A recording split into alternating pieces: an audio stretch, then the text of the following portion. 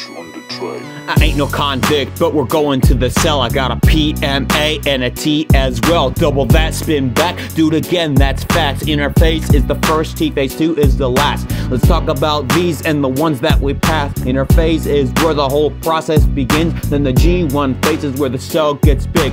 The S phase is where the chromosome replicates. The G2 phase, yes, we're going there. It's the final stop that the cell must prepare. Prophase is the P from the PMA. Chromosomes stick together and swap DNA.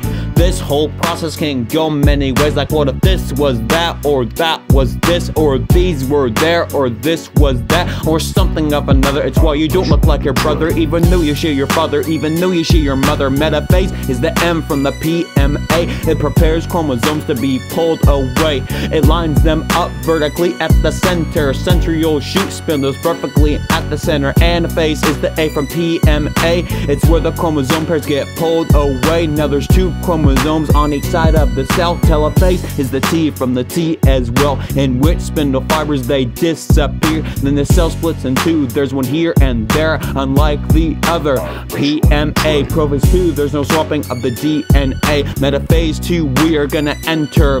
The chromosomes are pulled to the center. There's two cells now, don't forget.